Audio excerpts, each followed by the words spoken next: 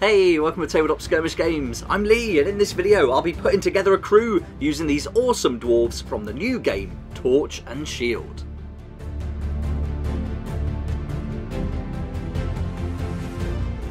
Here we go then, Torch and Shield. I covered this on the channel a couple of weeks ago, so if you'd like to check that out, I'll link to it at the end of the video. But one of my favourite parts of the game, and most skirmish games actually, is putting together a warband, or in this case, a crew. So let's do it. On page 98 of the rulebook, you can see it's got the creating a crew section here, and it tells you everything you need to do.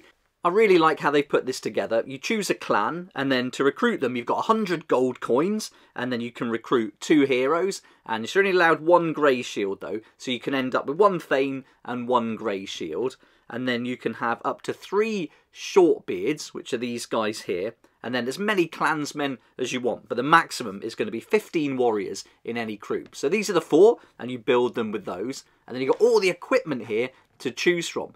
I really like the amount of equipment that they give you to choose from. It's not too much, but certainly enough to give a good flavour and a mix of different warriors. And then if you go to this page here, one of the reference sheets, you've got the equipment reference sheet there, and that's going to tell you all the details about the weapons that you need when pricing up, like how much they cost, how many hands you can use, because you've got a rule called the 3-hand rule in this game. And it tells you all about that on page 57. It says that many items in Torch and Shield will have either 1 hand or 2 hands in the equipment profile, and warriors can carry up to 3 hands worth of equipment at any time.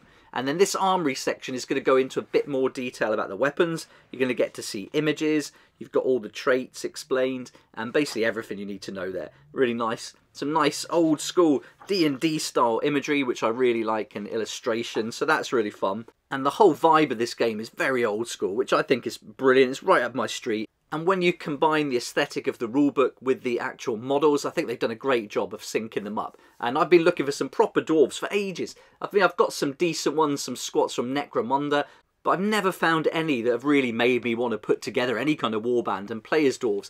The Lord of the Rings dwarves, they're almost there, but there was something missing, and I think this game, Torch and Shield, has really filled that gap. So yeah, I'm really excited about this actually. These are really cool, and you can see all the different traits you can give them as well.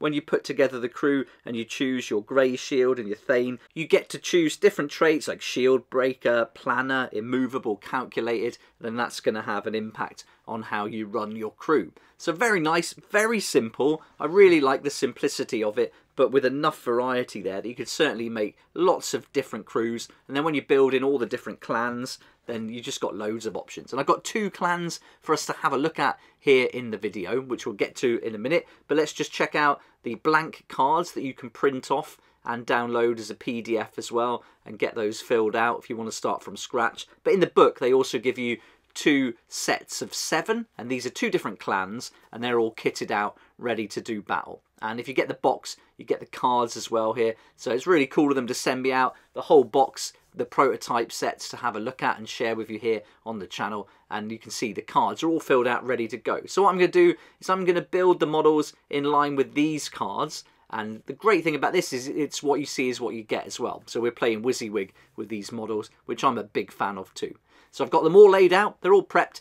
Bear in mind these ones are all going to be 3D printed, but when you get them they are going to be cast. And the method they'll be using is the CYCLAIRE plastic, which is fantastic. If you haven't seen it yet, I'd definitely recommend having a look online. It's a really good process, and I think these are going to come out so crisp. But if you wanted to print them off yourself, you can actually get the STL files from the Kickstarter as well. You don't have to get the models printed. So you can get the PDF book, get the STL files, and then just print these at home. And this is going to be like some of the quality you can expect. These are just brilliant. And I'm going to get them painted up as well later on, so you will be seeing that in future videos. Let's have a quick look at one of the cards then. So this is Thorim the Thane, and you can see it lists all the characteristics and the equipment here. And so I'm going to build him to look exactly like that. He's a leader as well, and he'll be leading the crew or the clan of the Iron Thanes into battle.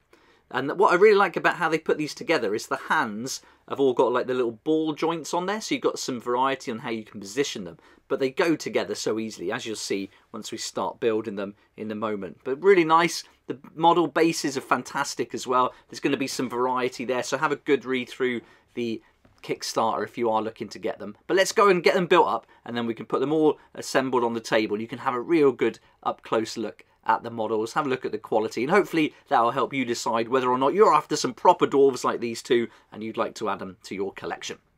So here we are at the desk then, and I've got all the components ready, and I can definitely recommend, if you're using any kind of resin, to go with the Loctite Super Glue Power Gel. I use this all the time. It's really good stuff, and I'm just going to squeeze some of that out onto the feet. But before I do that, a little tip is to just grab a file, and anytime you're using super glue, if you can, just file away gently at the areas that you're going to bond together, and this really helps to get a nice quick adhesion.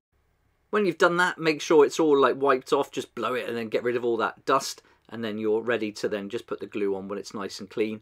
And so with this, you just put a little blob on each part that's going to make contact. And the good thing about filing is you can see where it's dead flat, so you know the contact points exactly where they're going to be as well. And then just put a little blob of glue on each part, and then with these wobbly bases you want to find some of the flatter cobblestones to stick it to.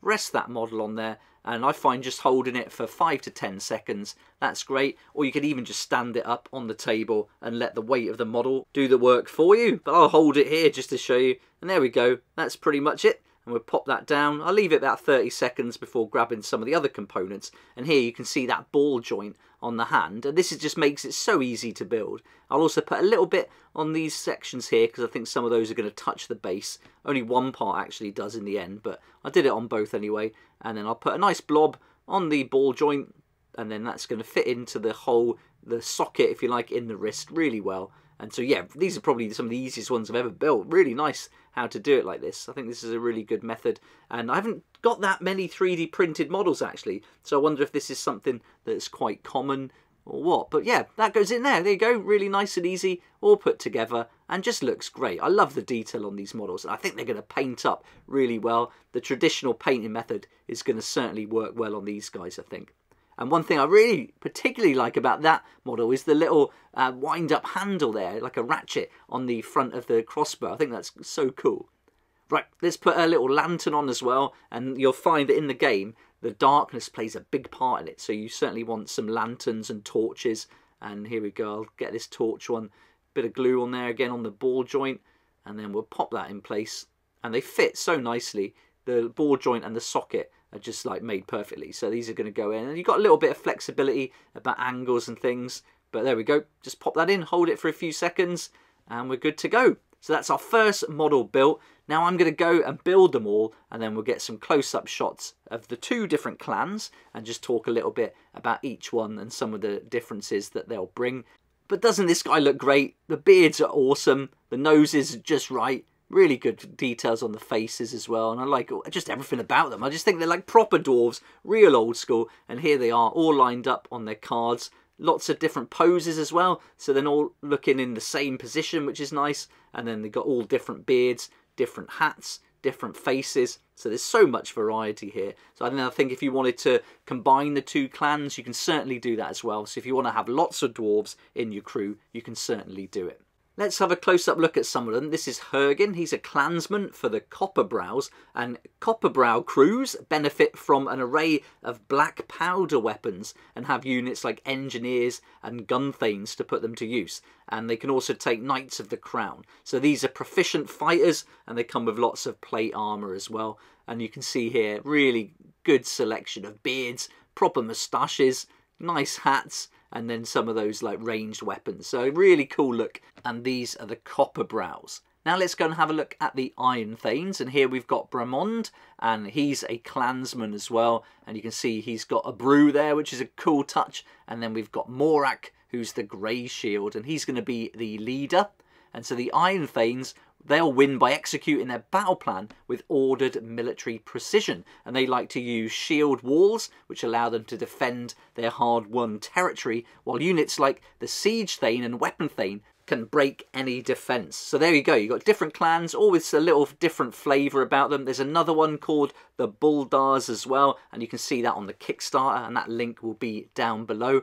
But all up, some fantastic dwarves, really nice models. The game's got a lot going for it, and I think if you're looking for some proper dwarves and an old school vibe, you'll really love this game. And if you want to find out more about the game itself, check out this video that I'll link to at the end of this video, and then I go through all the contents of the box. You'll see tokens, the tiles, you'll see the monsters, which are really fun as well. So lots to have a look at, and all of this of course is going to be detailed on their Kickstarter, and there's less than 48 hours to go, so there's still time to get in there and add a pledge to back it. They've done so well. They were looking for what, £4,099 is their goal. They're currently on 26,000 and just doing so well. So really happy for them. They certainly deserve it. They've put together a really great looking game here. Some fantastic models, and I think there's a lot going for this game. So it'd be awesome if you go and check it out. And I'd love to hear what you think about the dwarves, so add some comments down below. That'd be great too. A massive thank you to Torch and Shield for sending me out the pack to share with you. Hope you've enjoyed having a look at the dwarves and the other video where I go through all the contents and everything about the game. And thank you also to my other sponsors and supporters for helping me keep going with these daily videos. If you'd like to watch some other content here on the channel, you might enjoy this video where I painted a Viking called Bjorn for Gates of Nilheim. I'll also be bringing you some more Warlord game unboxing this week for Bolt Action. And of course Moonstone, some really cool stuff lined up for Moonstone. We're doing another unboxing this week, and then we're starting some battle reports. Thanks for watching the video. Hope you enjoyed it. If you did, it'd be great if you hit the like button, subscribe to keep up to date with all the news, and I look forward to seeing you here next time on Tabletop Skirmish Games.